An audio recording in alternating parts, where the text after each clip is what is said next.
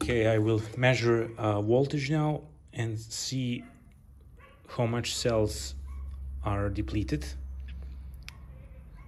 So this is a 36 volts rated battery, and when fully charged it have 42 volts. That much you can see on an electric scooter when you have your battery full. So 35.81 volts, which is quite a good. Probably I can salvage a lot of cells from this battery and use it. BMS on this cell was already replaced, but it is causing issues.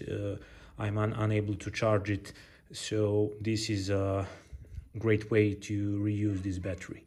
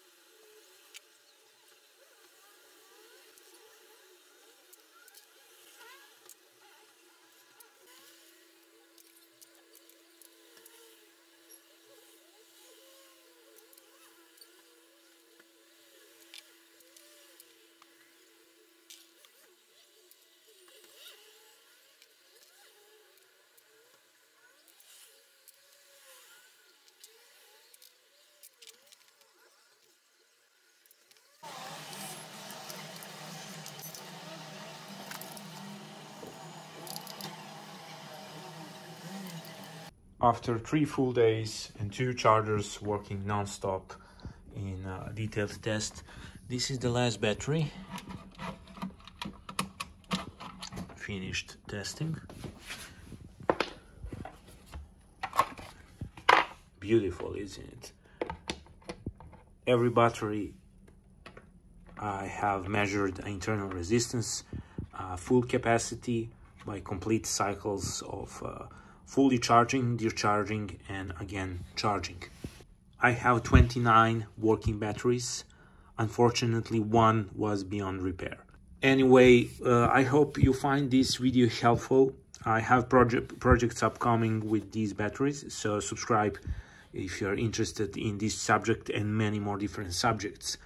I hope this video helped you to give you idea that you can always salvage the battery from your old non-working device and use it for something else.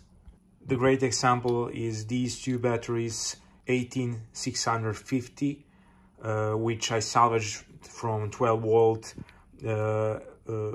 Accu drill battery. One battery was completely dead. One is nearly unusable with 143 milliampere hours, but the third one is actually 947, which is great to be used with, let's say, a headlamp, a work headlamp. So there is always potential reusability with these batteries, but these ones are high quality and I want to use them for some interesting project.